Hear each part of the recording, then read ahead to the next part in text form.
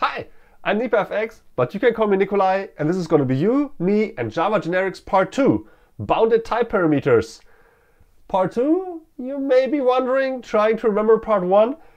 Back in April 2020, I did a live stream on Java Generics over on Twitch. By the way, I stream every Tuesday and some Sundays, and would love to see you and all your thoughts or questions on Java there, link in the description. I wanted to cut that stream into series for YouTube and publish Part 1 on the basics of generics pretty soon afterwards. And then, well, let's not dwell on that. We're here now for Part 2 on bounded type parameters. You know the t extends number you sometimes see? Here's me from the past teaching how they work in about 3 minutes. But before we get there, quick recap of the code I'm working with here. It's pretty straightforward. There's a class node which contains some content and has a list of other nodes as children, so they form like a neat little tree.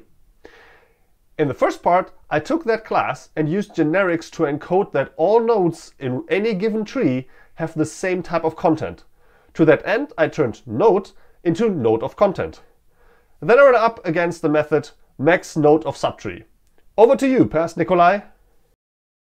So this one is an interesting one, as I said. So it looks at a specific node and says, look, that node or anything below that, let's find the node with the max content, with the largest content. Largest by comparator. So we assume that the content is comparable. So that's why we have to cast here. And we come to that, what we can do about that in a second.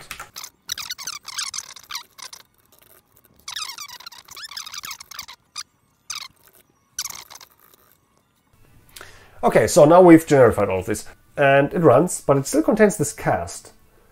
And that cast is kind of unsafe, right? So let's go to some other method. Let's go to... So the max node is 8. And we found it, right? So the method found it, it printed 8. So that's pretty good. Now, one thing that's a problem here, though, is if the classes that we'll be using here, if they would not be like, you know, it makes sense to find the max of an integer. But let's say this is a user. What's the max of all the users? Nobody knows. And then max node of subtree would fail because of this specific cast here. It casts, it gets the content, and it just assumes it's comparable.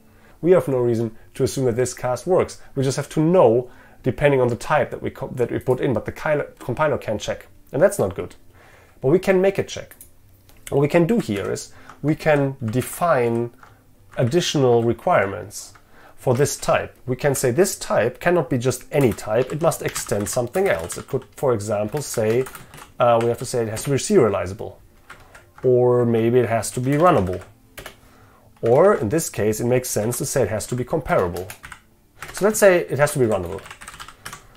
Now, of course, that doesn't make any sense, but then we get an error here on call side because it will be like, wait, it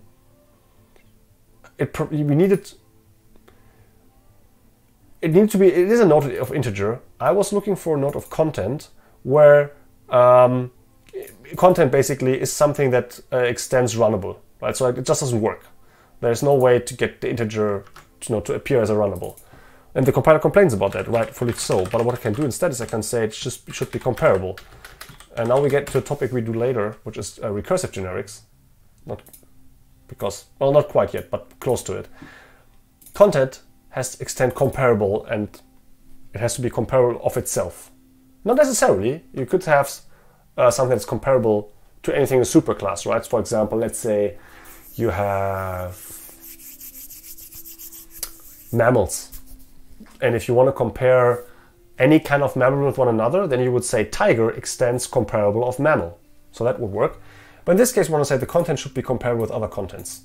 And then we can remove these casts here. That was the one, and here's the other one. And now that's compiler safe. Right? So compiler can verify whether we pass on the right thing or we don't.